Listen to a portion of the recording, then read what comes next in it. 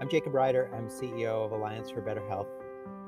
We're a health services company that works to improve the health of the people that we serve. And the people we serve are Medicaid members and the uninsured. I worked for a big company. She and I had worked together at said big company. And I think I was struggling with many of the things that one struggles with at a big company.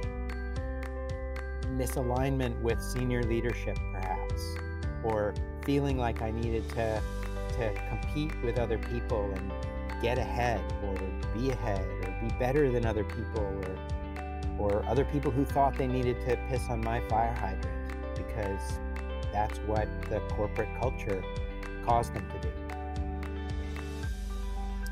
I chose Nakoa, I think, for two reasons. One, I was always very comfortable talking with her, and I think she was always careful to express to me that she was not judging me. She was always an ear and a helpful guide toward my definition of success rather than her own. She never imposed her ideas or imposed her values. She always extracted mine.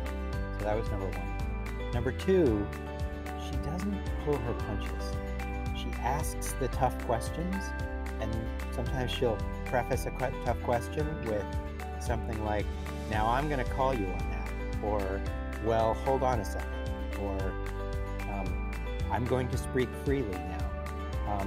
So that kind of candor has been very helpful for me, and in fact, something that I have done my best to emulate as I work with colleagues and peers to help them understand their true path and to help them achieve it. All of the people that I have referred to Nakoa have told me that she was incredibly helpful to them in helping them achieve their goals. Indeed, one colleague, and I'll preface this with it's not about the money, but one colleague called me a few weeks ago. She got a huge raise at work, and she said, I got this huge raise, and it was all because of Nakoa. And I was like, that's bizarre and kind of fascinating, because Nakoa doesn't generally work on dollars and cents.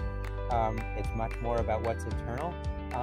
But Nakoa helped this individual define the value that she represented to the company that she was working for. And Nakoa helped her express that value in a dispassionate yet clear manner. And the CEO responded and gave her the recognition that she deserved, both in terms of title, but also in terms of compensation. So good for her.